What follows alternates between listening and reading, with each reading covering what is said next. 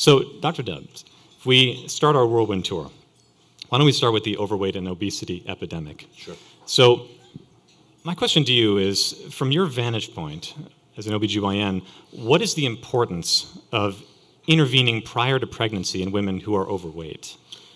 So, great question, of course, because probably one of the biggest paradigms that we have in maternal fetal medicine today is looking at the fetus as a patient in and of itself.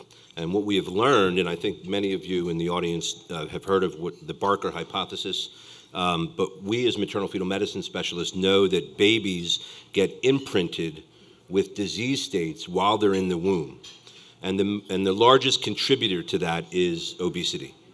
Women who are obese have children who are at double the risk of many different things: congenital malformations, adult onset heart disease, obesity as children, hypertension as teenagers, and even death in the first 6 years of life is increased twofold in women who have a BMI greater than 40 who go into pregnancy.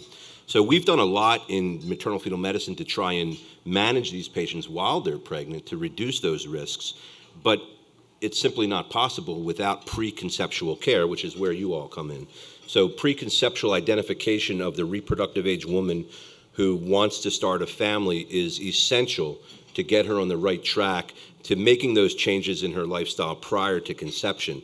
That's the only way we're going to reduce the obesity rate in the United States, in that we have to stop the genetic imprinting of fetuses in the womb before these women get pregnant. And this might be a little bit too nuanced, but one question that emerges from there is whether there is any differentiation that you place in preconceptual counseling between the woman planning on conceiving who's overweight versus the woman who is obese or even morbidly obese. Does your intervention planning change at all? It does somewhat. I mean, overweight women also have a relative increased risk for a variety of different things. But when you get to class 2 obesity and your BMI is 35 or above, you start to double and triple the risk of things like congenital malformations. Fetal death, in utero fetal death, is 3 times higher in women who have a BMI over 35. And this, the data on this is just voluminous. I mean, it's in every single study that we've looked at, it's astounding. And for many reasons, we're not quite sure why, because even if they have a high BMI, they may not get diabetic, they may not get hypertensive during the pregnancy, but yet they still have these relative risks, which are way higher than women with a BMI of 25 or less. So yes, in your question, overweight women, even who don't reach the level of significant obesity, still should be counseled preconceptually to get to their ideal body weight. Excellent. I'm going to make a complete U-turn and switch to a completely different area, Sure. Because I want to stay on this thread of preconception counseling. But let's turn over to the cardiac issues. One area that you've received a question many, many times is whether women with repaired congenital heart disease can have safe pregnancies and deliveries. Sure. What are your thoughts on that? So for many years, women who had repaired congenital heart disease were told never to have children. And that's why my field became what it is today, because we take care of these women all the time, and they have wonderful outcomes. Much like the diabetic years ago was told never to have children, or if they have kidney disease, you shouldn't have children.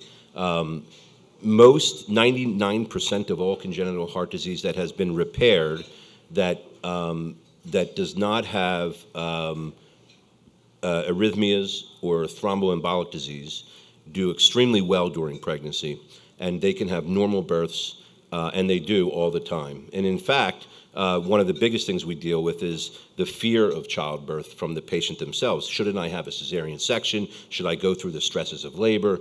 And in fact, a major surgical procedure, which is C-section, which is probably the #1, if not the #2, most common surgical procedure in the United States, is more risky to a woman with repaired congenital heart disease than a normal, well-controlled vaginal birth. The stresses of surgical intervention are way higher. So preconceptual counseling and a multidisciplinary approach for women who have repaired congenital heart disease is very, very important. In fact, we have an adult congenital heart disease center at Penn that deals with these situations every day.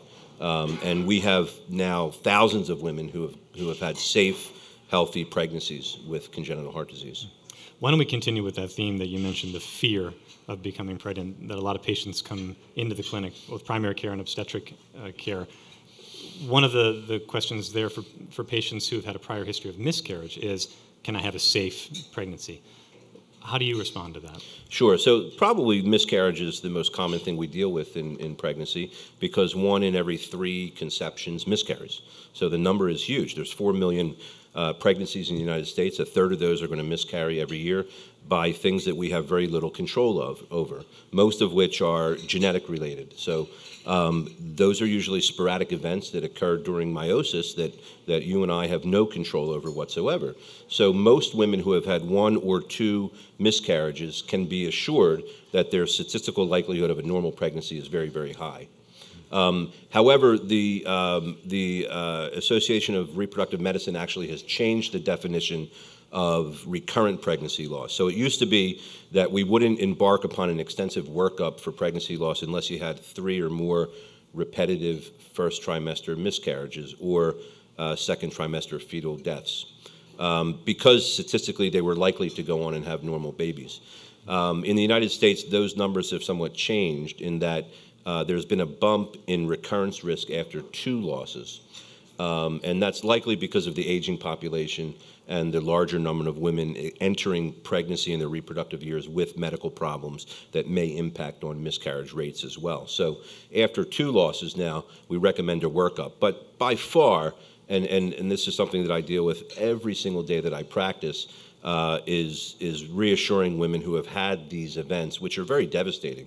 Matter of fact, there's a book that I helped edit in Pennsylvania on the psychological problems in pregnancy loss.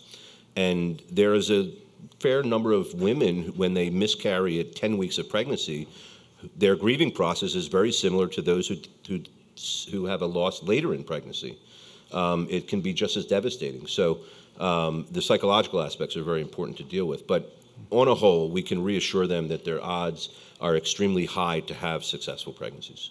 Well, Dr. Debbs, your mentioning of the psychological problems opened up another window for me that I have to now jump through, and that has to do with some of the psychiatric issues. One in particular that's come up a lot, of which you were interested, is for women with a history of depression who are on antidepressants, whether they can stop their antidepressants prior to conceiving, and whether they should as well. Right. So this is a very common topic, and it's amazing how many women come to me on SSRIs or SSNRIs or other medications for mood disorders. The worst thing that we can do is after they conceive, to stop all their medicines abruptly. And if I can give one pitch to all primary care providers, is to not do that. Call me or call somebody to discuss with them, because 80% of these women will deteriorate dramatically and their disease state will worsen in a very short period of time when they abruptly stop all their medicines. It's a very common thing because everybody's afraid of the effects of different medications on fetal development. And there's a lot written on the subject. What most people don't talk about is that the magnitude of this risk from medicines like SSRIs is extremely small. So the relative risk may be higher, and some studies it's 1.8, 2.0. But when you look at the magnitude of the risk, we're talking about 1 in 1,000 pregnancies. And those risks are way smaller than the risks that all normal pregnant women take every day for a host of other issues, like preeclampsia or fetal demise or a maternal thromboembolic disease. So the worst thing we can do is to abruptly stop these medications when they're pregnant. Before pregnancy, if you identify somebody who is planning to start a family, you may want to adjust their medication, and in some cases, you may find that a slow wean over time will do them a host of good, because many of them started antidepressants because of a situational issue such as marital discourse or some issue in their family, and they just tended to continue that medication for years and years on end. And there's a large group of these women who can safely wean off their medicines prior to pregnancy. But the caveat to that is that the outcome of these pregnancies is very good.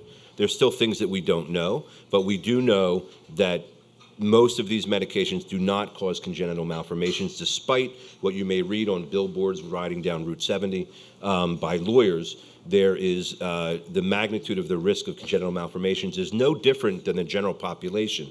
In other words, the 3% risk of malformations in babies is the same on the majority of antidepressants that women are on, and mood stabilizers as well.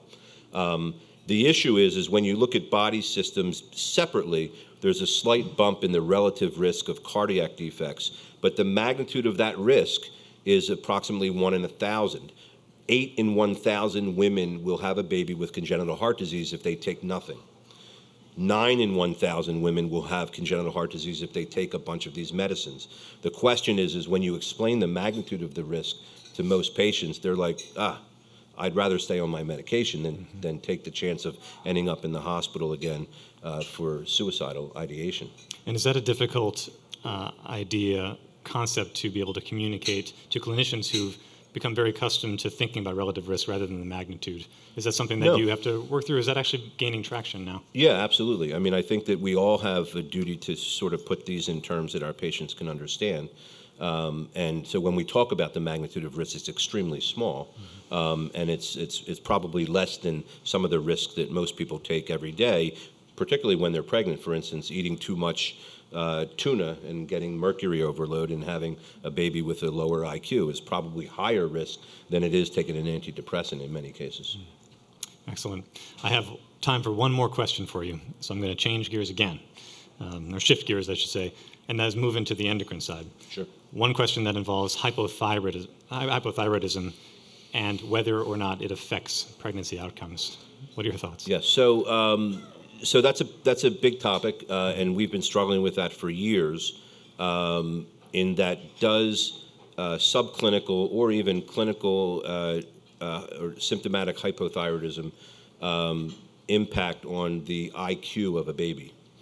So this is all based on a New England Journal article that came out over 15 years ago that suggested that if a woman has a TSH of greater than 10, their children had a much lower IQ than women who did not. And as is common in medicine, the data gets sort of bastardized over time, and it became if your TSH is over 4 or over 3 or over 5. And so now we have probably 20% of our population being treated for subclinical disease. So the answer to your question is the landmark study was just completed actually by the Maternal Fetal Medicines Network, which if you're not familiar with that, it's 13 institutions in the United States that do well-done, large-scale randomized trials. Penn is one of the centers in the country. We finished that trial last year. The data came out, and subclinical hypothyroidism has absolutely no effect on long-term neurodevelopmental outcomes. Now, there's a caveat to that. If women have risk factors, such as other autoimmune diseases, infertility, or obesity, or they are symptomatic, it does appear that in the first trimester, a TSH level greater than 2.5, which all of us would say, that's normal, right? But a TSH level of 2.5 has a substantial relative risk of miscarriage in the first trimester, only in the subgroup of women who have other symptoms or autoimmune disease. In women who have no other risk factors and have no symptoms, there's no increased risk for any pregnancy outcome that we worry about. And when you mention symptoms, you're saying these aren't subtle symptoms that are that one clinician might question another. These are grossly apparent symptoms. Absolutely, grossly apparent symptoms, yeah. Okay. Well, Dr. Debbs, obviously we could be here for quite some time. There's a lot of topics to cover, but we, in the interest of time, have to conclude. I want to thank you again for joining us. Thank you. All right.